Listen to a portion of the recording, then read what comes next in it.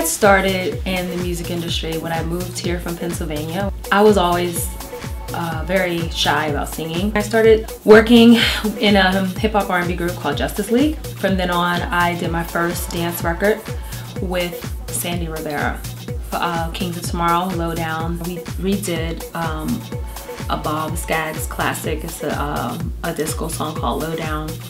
And I remember working with him and being very nervous because he had a hit record out at the time called Finally. But it did really well and it opened up a lot of doors for me. You know, each record I did, it just made me more comfortable as a performer. With dance music, it was more, you know, producer driven. So as a vocalist, like, you really have to work hard to get the credit you deserve. But the one thing I appreciate the most is the ability to just not care what happens on the stage, in the sense that you let people go, you let go, and people relate to that.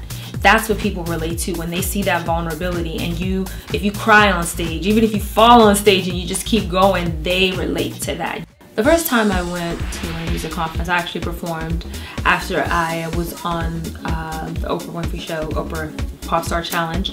I performed Love Will Save the Day at the Winter Music Conference with Jelly Bean Benitez. Just being on that show was definitely the highlight of, that's not even career, that's like life, meeting Oprah, simply because of what she's accomplished as a female. It was very influential for me because at that year I was very frustrated, as most artists get, you know, with singing, you know, and pursuing it, and the disappointments that come with the career. At that time of my life, to have something like that happen was definitely a answer. Like, you shouldn't, don't give this up.